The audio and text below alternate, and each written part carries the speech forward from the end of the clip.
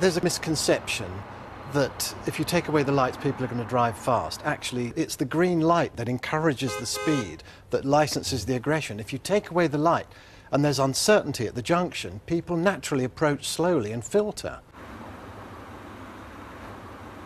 Shared space is not new. It's the way streets have always been since we've had cities, since we've had streets. It's only in the last 50 or 60 years that we've believed it's important to segregate traffic from other aspects of life. The status quo isn't really an option. We looked at pedestrianisation, we looked at opening up side roads, and everything we looked at didn't actually do anything for Poynton. I can remember when we first sketched on a bit of paper this double roundel here, and it began to emerge as an idea, would this work? And at the time, so many people said that's impossible.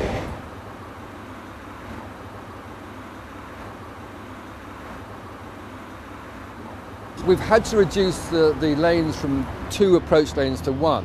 If we had 2 lanes, the amount of time it takes for a pedestrian to cross the traffic means you have to have traffic signals. And as soon as you've got traffic signals, you've got a built-in delay factor. Well, I was a little bit sceptical at first about it. When I heard that there were going to be no pavements or edges between the pavements and the road. But I think it's working really well now.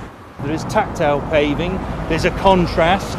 We've provided different light intensities to indicate where crossing might take place, and now we've got visibility bands around the lampposts. People with a physical disability, it's absolutely marvellous. I find all the traffic, vans, cars, motorcycles, very, very courteous, and they all seem to stop the minute they see me. The advantages of shared space for blind people are the nice, wide, flat pavements, which is easier for guiding somebody along, plus the absence of curbs. We've had a lot more people from out of town, young families who have not really considered the option of Poynton because they probably didn't know about it. And then all of a sudden we've got this fantastic shared space scheme. It's certainly made it a more pleasurable place to walk around. What this has done is to move forward our understanding of traffic and people interface and the interaction. And it's done so in a way that I hope will be a benefit not just for Poynton but for many other towns that don't have bypasses, that have to cope with lots and lots of traffic and movement.